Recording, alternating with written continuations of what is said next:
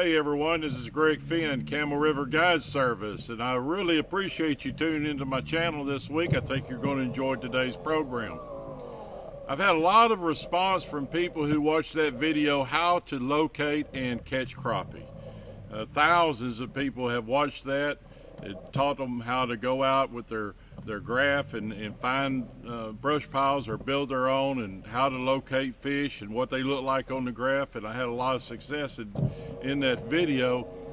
Because of that, I've had a lot of you viewers wanting to know, okay Greg, now how do you build brush piles? How do you build these crappie hotels? And so I thought I'd spend a little bit of time with you today in doing that. Before we get into how we build brush piles, I want to make something clear. Before you build your own crappie hotel or your brush pile so that you can catch crappie on it, what I'd like for you to do is make sure that you check your state, county, and local rules and regulations and laws on the subject. It may be in your state you're not allowed to build brush piles on your lake, I don't know. But you need to check that out, make sure you're in compliance with whoever's in charge of those areas. Sometimes states are okay with it, but maybe a certain lake is not okay with it. So make sure you check that out first. The second thing I want to talk about just for a moment before we get into showing you how to build a brush pile is I want you to understand something, and something that's kind of a touchy subject with some, and that is the ownership of the brush pile. Whose brush pile or whose hotel is it once you put it in your lake? Well, you know what the truth is? Once you drop that brush pile in that water, once I drop the brush pile in the water, it's no longer your brush pile. And I know you think it is. I know you put a lot of hard work. We all do. But I put them out here on Lake Sam Rayburn, and I guess what? My name is Greg Fenn. It is not Sam Rayburn, and I was not Speaker of the House. So once you drop the brush pile, you have to understand the lakes belong to everyone. We all have the privilege of fishing these lakes. And once you drop that brush pile down, you might tell someone, hey, I put that brush pile in there, but you cannot say it is your brush pile. Or I cannot say it is my brush pile. We would be wrong in doing that. I know it's aggravating when you go out and you catch lots of crappie and someone sees you and 7 o'clock the next morning, those people are on your brush pile. I understand that. But you know what? Life is short. Let's just hope that they catch some fish and take home and have a nice dinner. And if someone is on your brush pile, all I can tell you is make sure you have more than one brush pile. They can't be on both of them at the same time, right? So keep a good attitude about it. The flip side of all that is this. If you're learning how to crappie fish recently and you're wanting to learn how to put out brush piles or how to find them and how to locate brush piles, what I recommend you do is build your own brush pile. And that's why I'm doing this video today. I want to teach you how to build your own brush pile, okay? I won't say that it's wrong or that it's unlawful to fish someone else's brush pile, because it's not. But it is unethical. It is not a nice thing to do. People work real hard putting these brush piles out. They spend time, resources, money, a lot of hard work to put them out and get them just right. And then really to go out and see someone on your brush pile, it's pretty demoralizing. It's pretty aggravating. All because they know all you did was just follow them around and greedily see where the brush pile is. And folks, that's really what it is. So what I want to help everyone do today is to learn how to build your own crappie hotels, your own brush piles. Go out there and spend the work. You know, anyone can just pull in a fish, but to build a habitat for that fish, to be able to know what that fish will bite, to know what time of the day or what time of the year is most productive for that brush pile or that crappie hotel, that's fishing. See, that's fishing. I have friends that build their own jigs, and you know what? They get a big kick out of doing that, to build something with their own hands that'll catch those fish. See, that's fishing, not just pulling in the fish, filleting it, and frying it up. That is fishing, but that's not real fishing. So today I want to help you to build your own brush piles. Go out there and spend the work. Do the homework. what it takes to do that. So let's get into showing you what I do. First of all, I'm back in a creek here, and I've got a lot of willow trees. I have a big willow tree right here, and I use willow limbs. I prune limbs. Now, don't get me wrong, I do not cut down a whole tree. I don't cut down a big old limb. I prune trees because I want them to grow back so that I can use the tree for future use. So prune it just like you would pruning something in maybe a tree in your own place, your own property. Prune it. Be careful how you prune it. Use those limbs for your brush pile. I use willow trees because I use jig fishing or with minnows a lot, and I don't get hung up. The limbs seem to work real well. Also, the leaves stay on the limbs. It seems like longer on willow trees than they do other types of trees. Willow tree attracts fish. They do real well. And in my part of the country, that's what's most successful is willow limbs. And so that's what I do. Now, what do I sink them with? Well, I use 50-pound sacks of sand, and you'll see right behind me this sandbag in here, and I'll show it to you a little bit closer later on.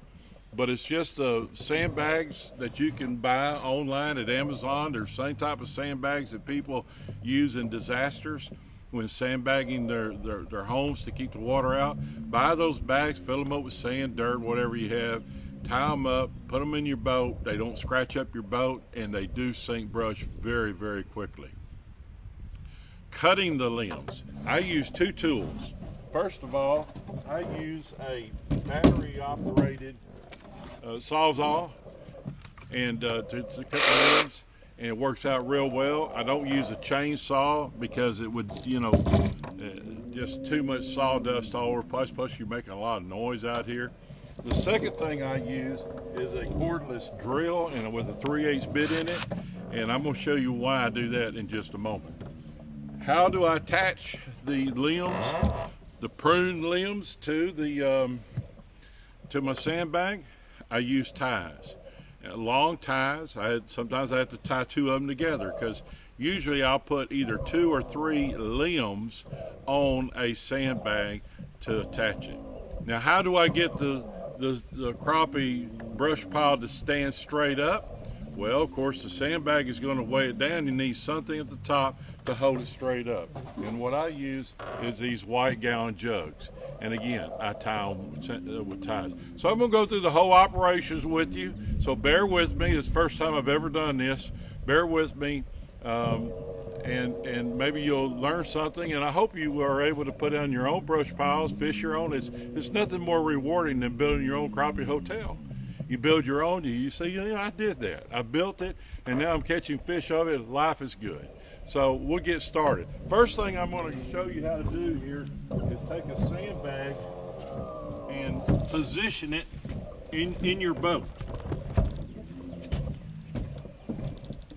Now, we're going to make a little bit of a mess with all the sawing and everything that goes into it. That's why I like my Ranger RT 188, and I ordered it without carpet. That way, when I'm going down the road, all the little limbs and leaves blows out of the boat, and when I get home, I just wash it out with a water hose. So that's what I prefer. Some people have boats that are strictly for brush boats, but this is the same boat I fish with, the same boat I take people out in, my guests on my guiding, and so I just use this boat. I do take out the back seat because, as you can see, this is where I'm going to haul my brush piles out to my locations. First thing I'm going to do is take a sandbag back to the back, and I'm going to put it right about there, half on and half off. You'll see why later on. The second thing I need to do is to have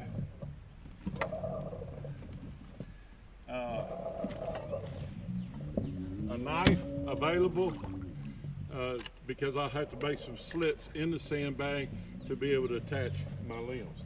So I just want to have this available right there, and I'm going to have my ties available so I can reach them very quickly.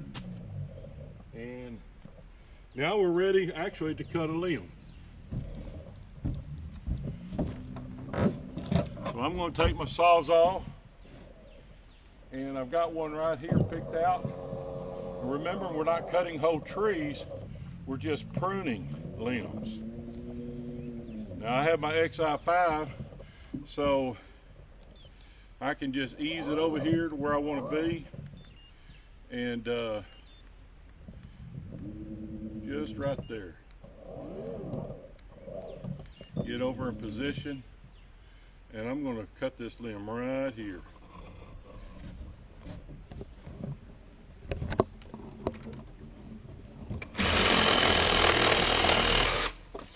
There we go. I'm going to set that Sawzall down right there.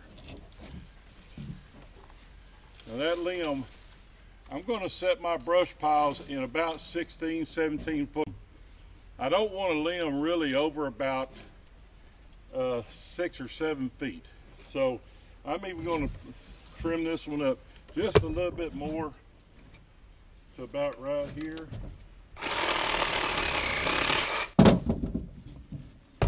Now what I'm going to do is to take my cordless drill, and I'm going to cut a hole right in the end of this. See that hole I have in there? That works out real good for running those ties through that. Now I'm going to go position this limb where I want it to be on the boat. Back here in the back. Lay it right there, and I'm going to put that right there beside that. Now, I think I'll cut another one at least.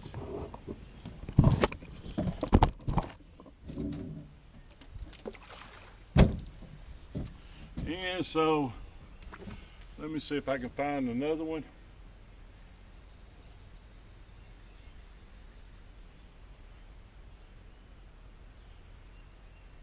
I see one over here I'd like to get.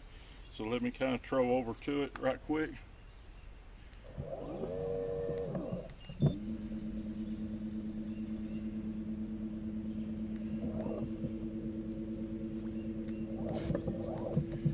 Best thing just to do here is just take your time, don't get in a big hurry. You know, just enjoy the work.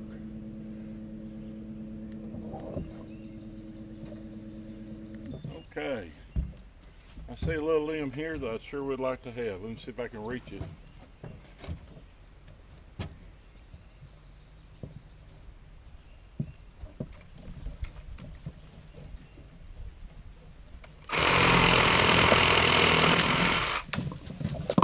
There we go. And again, I'm going to take my drill. I'm just going to put a little hole. See that? Now, I'm going to position this one. This limb here, I'm just going to go ahead and throw away. It doesn't really do us any good, but now you can see that's going to really make some nice habitat. I'm going to take this limb back here, and I'm going to just put it with this one here, and lay it right in there also.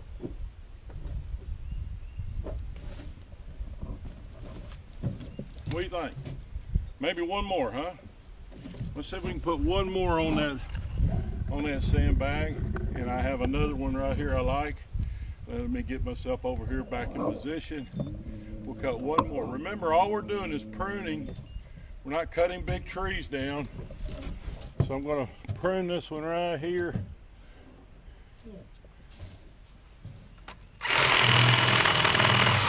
There we go.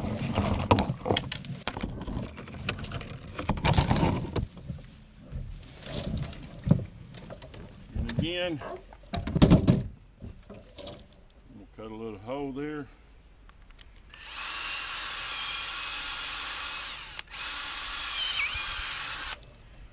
All right, and we're going to put that one in position. Now, sometimes when I have 2 or 3 limbs together, I actually have to put 2 ties together. But whatever it takes, right? So I'm going to get back here, and I'm going to take my knife, And I'm gonna make a little slit in the bag. Right about there. And try to get one of these ties through there. There it goes. Now I want that tie to go through that limb. There it goes. And let's see if we can get through another limb.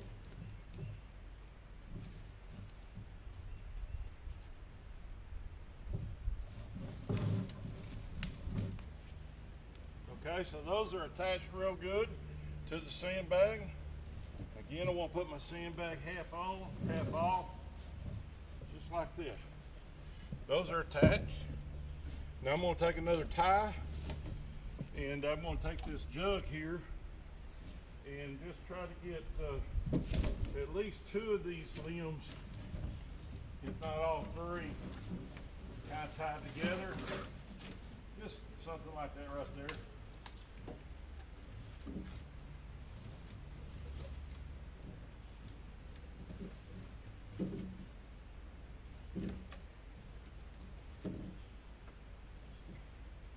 And tie that together.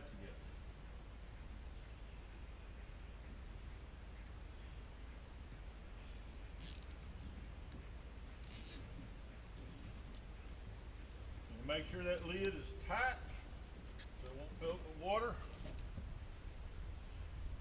And that's ready to go. And I didn't make too big of a mess.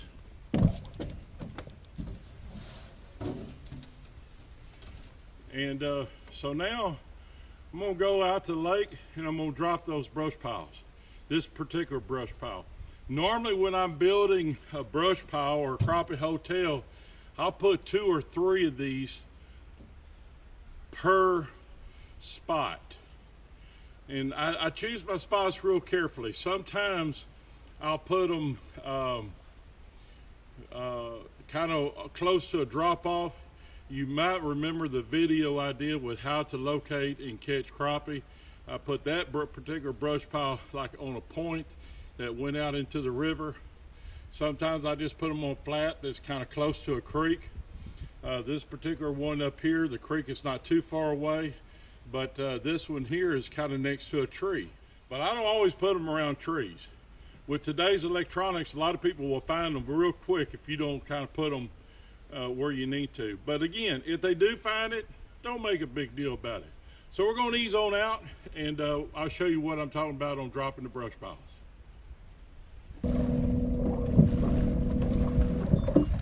So here I am using my XI5 to position me so I can drop this brush pile.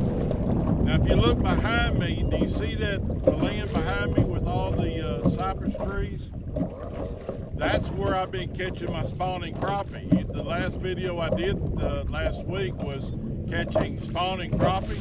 Well, that's where we got them, in those cypress trees.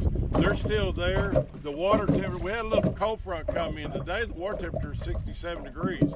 I don't know if they're going to still be there or not.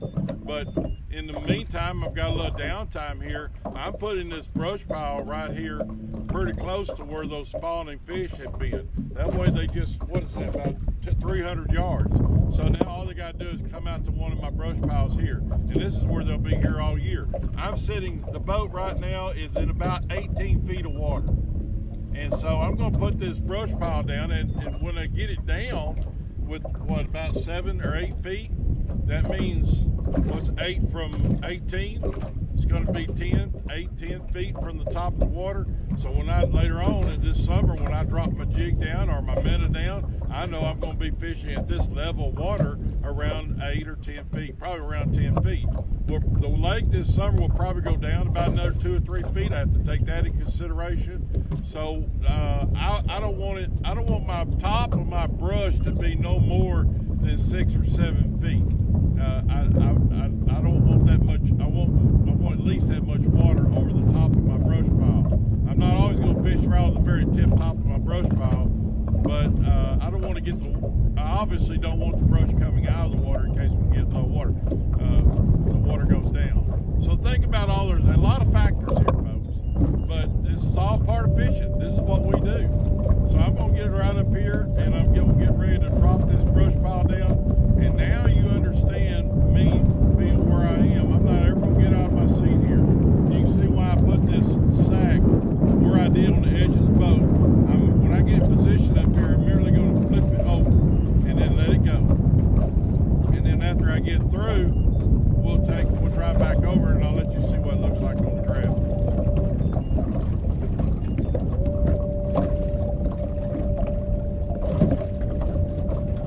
So with my remote control in one hand and these limbs in the other, getting myself in position, I'm very specific where I want this to be.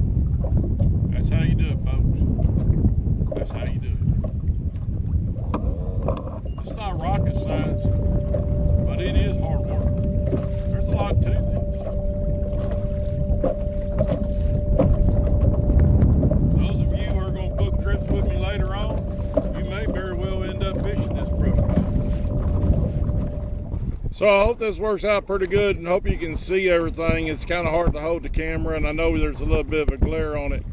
But I'm going to use my XI5 and troll right over this area here. You notice we're in about 18 feet of water, and let's see if we can pick up those brush piles I just put down. Up, here they come. Here they come on the screen. There they are. There's the one I just dropped, folks. I just dropped it. And see how it's standing up nice and straight? Actually, that's both of them. The second one you're seeing on the screen is the one I dropped the other day. The first one is the one, actually the first one to your left is the one I dropped the other day. The big one is the one I just dropped. Now it looks like that's crappie, but it's not. Those are fresh leaves on that willow tree. But I guarantee you, now top of that, if you'll notice, let's just stop the graph right there. The top, let's go up here at the top and go across. The top of the tree right there is right where I want it to be, about 8 feet of water. And we're probably going to lose about 2 foot of water when the lake goes back down to normal, 2 to 3 feet. So then the top of that tree is going to be in probably about 6, maybe even 5 feet down. But it's going all the way to the bottom too. So now I've got a wide variety of fish, of a crappie hotel to fish. And I guarantee you, this crappie hotel is going to produce thousands of crappie over the next few years. So I'm excited about it. By the way, this brush pile, this crappie hotel, the way I just built it, will last at least for the next 5 or 6 years. And then all I gotta do is just freshen it up a little bit. Beautiful crappie hotel, only 300 yards from where I've been catching spawning crappie on the bank in the cypress trees. So there you go. We just built a crappie hotel, and today I'm going to probably build about another 3 today out here. That's what I'll need to be able to assure my guests that we're going to catch crappie this summer. It's been a pleasure to bring you this video. A lot of you have asked, how do you build crappie hotels? I saw it work. I knew you could do it. I know what they look like. I know what crappie look like when they're on them, but I don't know how to build them. Well, now you do. And I hope you really enjoy it. Just to recap, make sure, number 1, you check with your local state laws and regulations about it. Number 2, when you drop it, it's no longer yours. You got to share it with everyone else. Number 3, the right thing to do is to build your own and not use someone else's. And number 4, be careful when you're doing it. you're handling things that anytime you're doing something that's new and for the first time, there's room for mistakes. Take your time. Be careful. You're dealing with power tools. You're dealing with walking close to the edge of the boat. Just be careful and just methodically. And once you've done it like I have, dozens and dozens of times, it's no big deal. Use the right kind of equipment, and you'll be successful. And it's just something I like to pass on to other people. This is very seldom done by guides showing other people how to build these brush piles, but it's my pleasure to bring it to you, and I hope it helps you. I really do. This is Greg Fenn. Thanks for tuning in to our channel, and if you haven't subscribed already, I encourage you to do that.